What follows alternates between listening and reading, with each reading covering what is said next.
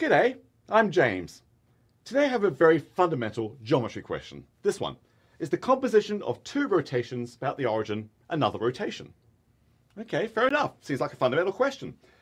In two-dimensional space, you might think, well, the answer is kind of obvious. It's not much of a question. For example, if I take this piece of paper and I regard the center of the paper as the origin, doing a 30-degree rotation, followed by a 40-degree rotation, actually does seem to be another rotation, namely of 70 degrees. Great, so here in two dimensions, the composition of two rotations does indeed match a third rotation. In fact, I can actually say a bit more. It's commutative. If I did a 40-degree rotation first and then did the 30-degree rotation, I actually get the same result as doing 30 then 40. So rotations about the origin in two-dimensional space not only are rotations again, but they're commutative. Grand! Two dimensions, piece of cake. But my question's really about three-dimensional space. Are two rotations done about the origin in three-dimensional space combined sure to give you another rotation? And this question's actually mysterious if you think about it. I'll do an example. I'm going to do it with my arm. I'll do my outstretched arm. I regard my elbow as the origin. My palm is currently facing up, and I'm going to do a 90-degree rotation about the origin this way. So forearm up now, palm facing my face. Now I'll do a 90-degree rotation to my left, counterclockwise. Zoom. Forearm is now horizontal, palm towards my chest. So I did this rotation, then that rotation. That's two 90-degree rotations. So, I don't know if you can see what happened, but I started this way, and I ended up this way. Is it obvious that there is a single rotation that would have started this way, palm up, and ended this way, palm towards my chest? Now, it's not a 90-degree rotation like that, because the palm's still up. Is the composition of this rotation followed by that rotation, again, another rotation? Less obvious. In fact, right now, I can see there is more structure to worry about here because things are not commutative. First of all, I did a rotation up this way across my elbow and then down that way, counterclockwise from my outward direction. What if I reverse those directions? First do the counterclockwise rotation this way, zoom, and then do the upward rotation, zoom. So I reverse the order of those two rotations and see my hand and my arm is now in a different final state. So actually the composition of those two rotations was not the same when I changed the order. So things aren't commutative, and now I'm not even sure things are still rotations when you combine them. So my challenge right now, and I'll give the answer away in the next video, is there in fact a single rotation that starts there and ends there? If so, where is that axis of rotation, and through what angle did I turn about that axis? Or maybe it's not the case. Maybe this is not true. Good question.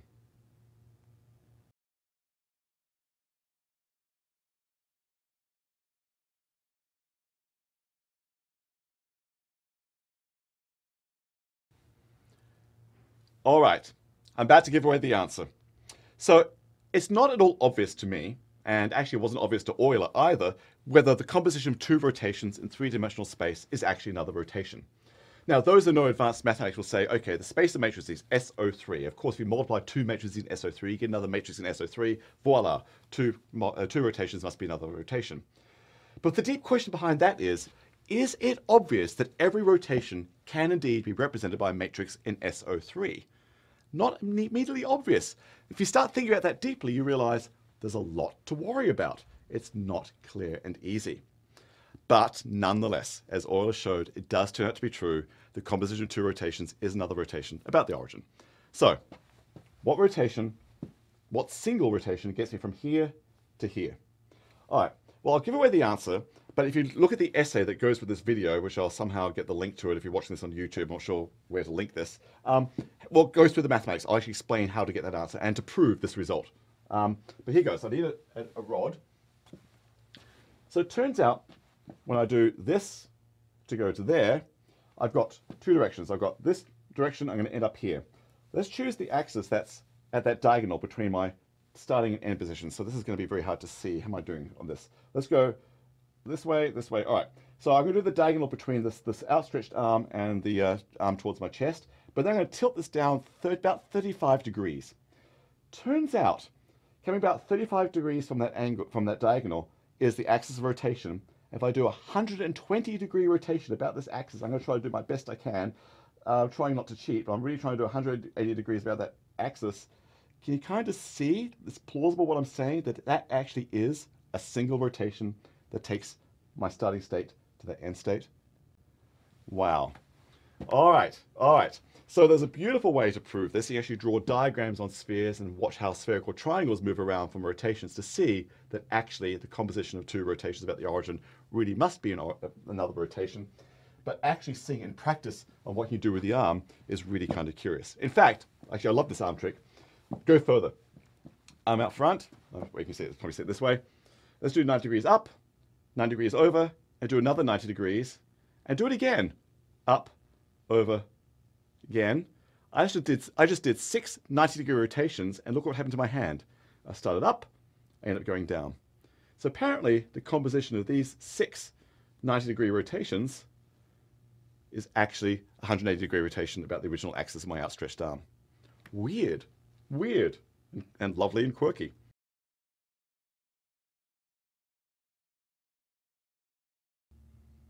Okay, I'm back. Let me try explaining in a video why the composition of 2 rotations about the origin in 3-dimensional space is indeed another rotation about the origin. Okay, so let me think about this. So we'll work with the origin, and let's just look at a sphere whose center is the origin. Then any rotation has an axis of rotation and will actually rotate that sphere about that axis. So that means for every rotation, there are going to be 2 antipodal points on the sphere that are fixed in place, where the axis cuts the sphere, and there's going to be a whole big great circle, the great equator of this rotation, where points slide along that. Now, so that equator is kind of fixed, it doesn't change, but points will actually slide along the equator itself.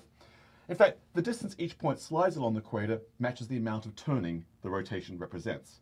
So I've got a correspondence here about how far things slide on the great equator to go with the rotation matches the amount of turning that the rotation does. Great. All right. Point number 1, great.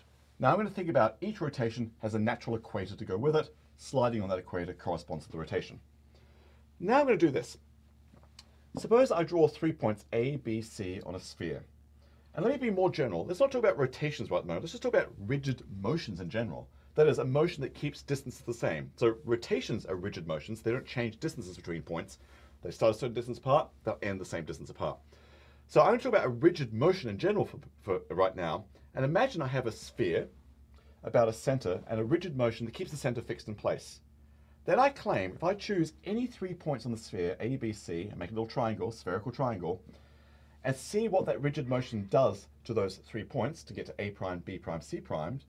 Now it will still be on the sphere because if it's a rigid motion, distances from the origin are still fixed. So if they're all one distance from the origin, all the images are the same distance from the origin, a spherical triangle is taken to another spherical triangle. If it's taken to a congruent spherical triangle, all the distances stay the same. I claim once you know what a rigid motion does to one spherical triangle on the sphere, you know everything about that rigid motion. You know what it does to some like weird outside point P. Okay, at least in principle. It'd be hard to calculate, but in principle, you now know what the rigid motion does. You could figure out where that image of P primed has to be. Here's how, here's the reasoning.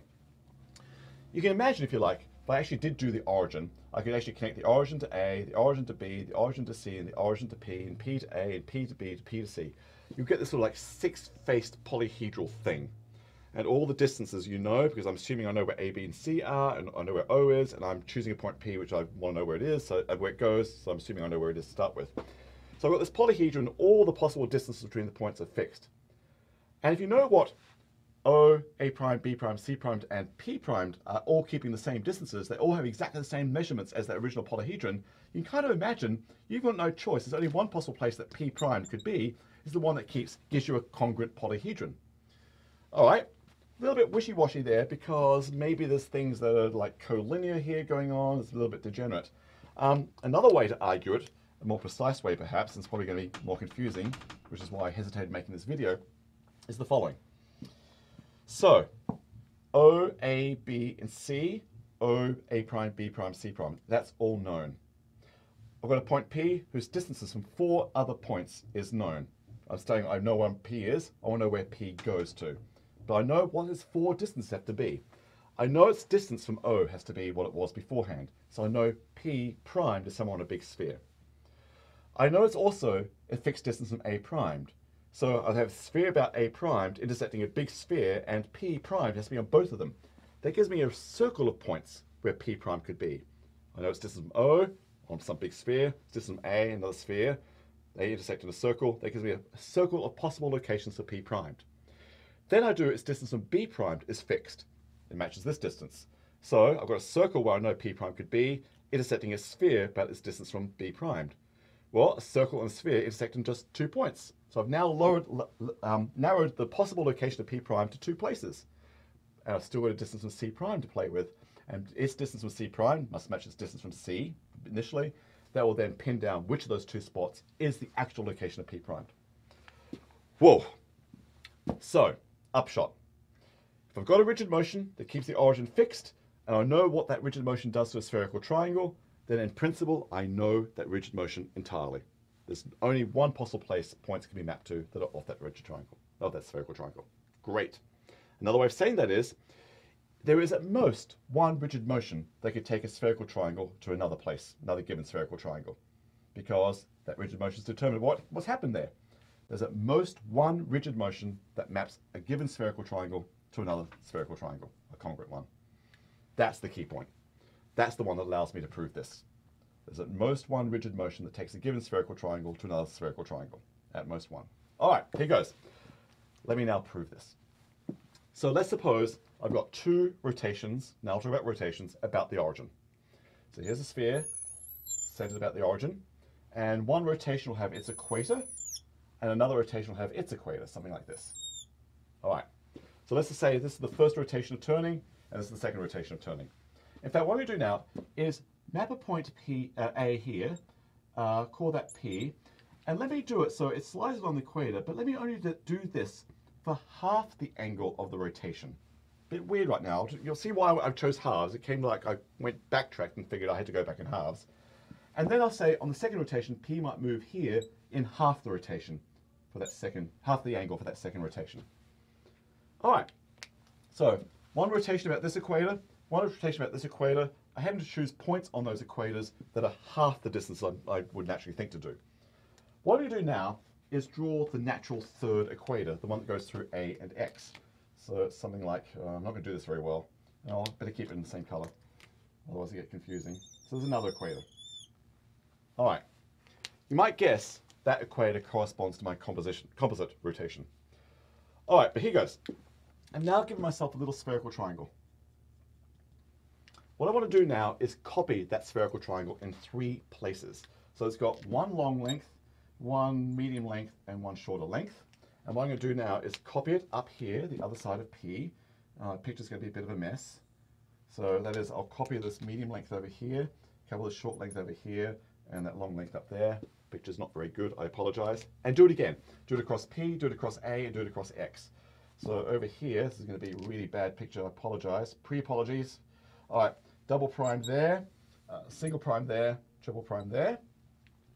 So I've now got that one, and then over here, not giving myself much room, but it'll be the single prime there, it'll be the triple prime there, and around the corner will be the double primed. Very bad, I'm sorry. That's why I didn't want to make this video, because I'm not very good at drawing these things. So I've got one copy there, one copy there, and one copy that sort of got wrapped around the sphere. Sorry about that. But now I've actually got 3 congruent copies of that central APX triangle. Now, look at my first rotation, which was this equator here. It actually slides this triangle all the way up to this triangle. You see the double primes, triple primes, and single primes match? And actually, I had to go twice the distance I first drew. That's why I had to halve things at the beginning. The first rotation I did takes this spherical triangle to that position. The second rotation I did is this equator, takes this spherical triangle. If I go twice the distance, which is because I did half of them here, triple, single, and doubles around the corner, yep, the second rotation takes the spherical triangle over to yonder. So the composite rotation, my first rotation to second rotation takes this spherical triangle to that spherical triangle. All right, we found a rigid motion that takes that triangle to that triangle. I don't know if it's a rotation. It's a rigid motion, that's all I can say. However, I do also know that the rotation that I could have done that goes along that new green equator, actually takes this triangle, whoops, my lights went out, across this way to that triangle. So there's a rotation that actually takes this spherical triangle to this spherical triangle. And earlier I said there's at most one rigid motion that will take a given spherical triangle on a sphere to a different location. Well, it must be then that my composite rigid motion is actually that rotation given by that equator by whatever amount of turning that is. The composition of two rotations about the origin must indeed be another rotation about the origin. The matrix group SO3, have I proven that's actually closed on the composition? Lots of deep thinking here. All right, okay, great, that's it. Now the hard part is, can you actually identify these axes to get this thing? I said it was 45 degrees diagonally down, but then about 35 degrees down. I had to do a little bit of vector calculus to see that. Though I think there could be symmetry argues that you might be able to see that to some good degree in any case. Lots to think about, and wow, isn't that lovely?